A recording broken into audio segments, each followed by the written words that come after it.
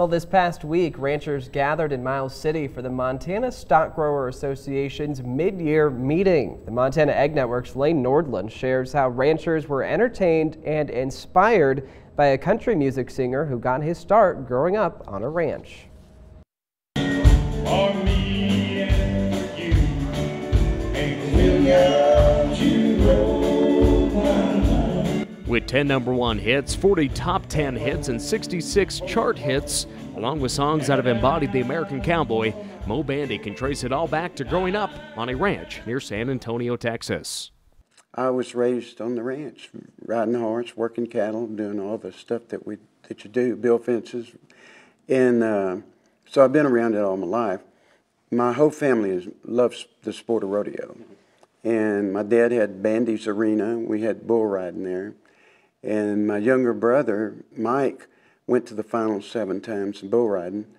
And so we all started. I rode bulls and bareback horses some, but I had a big old oak tree out there, and I set up my little band, and I'd play. As the nation's farmers and ranchers continue to experience a depressed ag economy, Moe Bandy wants to bring joy to the men and women who feed the world. The minute I found out that we were doing this, I was excited because raised around cattle, raised around livestock, and the cowboys and cowgirls are my friends. And so it's my kind of deal. It just falls right into what I do. I love to entertain. I love to, music can make people get out of their troubles sometimes and concentrate in a different area. And so I love it. And tonight when we do our show, I'll just be in front of my people, and I hope that whatever problems, and I know that's a rough time right now. And by the way, I've sat on one of them John Deere tractors for many hours, so I know what they're doing. And I hope we can make them happy. For aspiring country singers, Moe Bandy had this advice. Just when you're about ready to give up, hang in there, because usually that's when something's going to happen.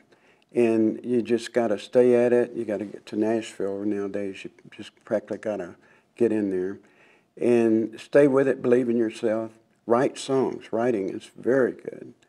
And learn instruments. These kids now, they play every instrument on the stage. But, and believe in yourself, you know. That's almost the same message you could have for farmers and ranchers. Exactly, same thing.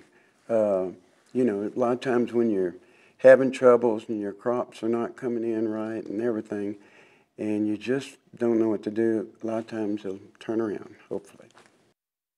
Even after being on the road for decades, entertaining the masses day in and day out, Moe Bandy truly appreciates and understands the important role farmers and ranchers play here in Montana and across the nation. In Miles City, Lane Nordland, MTN News. The Moe Bandy concert was one of many events held to celebrate the Montana Stock Grower Association's formation, which took place in Miles City 135 years ago.